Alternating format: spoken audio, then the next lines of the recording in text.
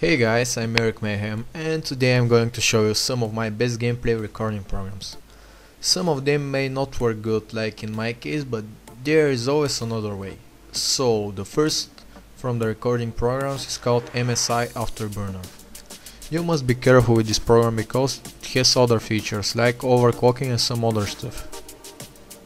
You must use it only for recording, but it's not a bad program for the other things too. It makes small video files depend on your settings and it's WAC free, at least for me. I tried it on my old computer and it ran good, there as well. The good thing is that the program is free and for everyone. You don't have to activate it because it's completely free. I'm going to do another video about the settings and how to use it.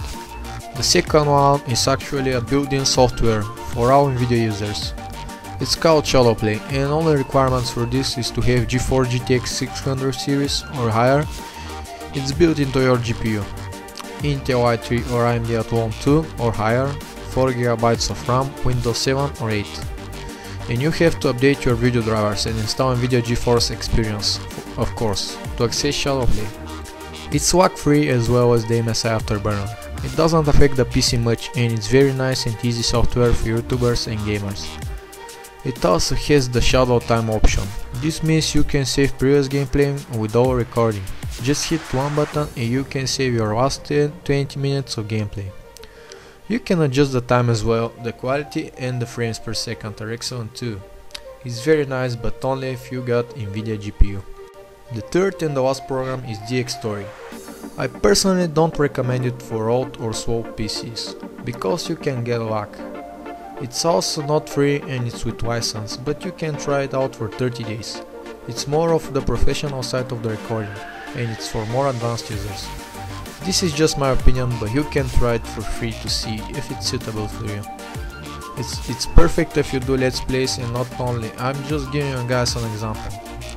As I said, it's nice for more advanced users, splits up the audio to 2 channels as well as MSI Afterburner, I forgot to mention that. So if you're editing with Sony Vegas, this is best for you. The only difference is that MSI can record just for now 64-bit games. But I got that problem only with Battlefield 4, so if you want to record some games like BF4, you can use this or return back to Shadowplay. You got minimal FPS rules and it's very nice recording program. So thank you guys for watching my video. If you got any questions, feel free to leave them, I'll answer to every one of you. Don't forget to hit the like and subscribe buttons. Thanks again for watching and have a great day.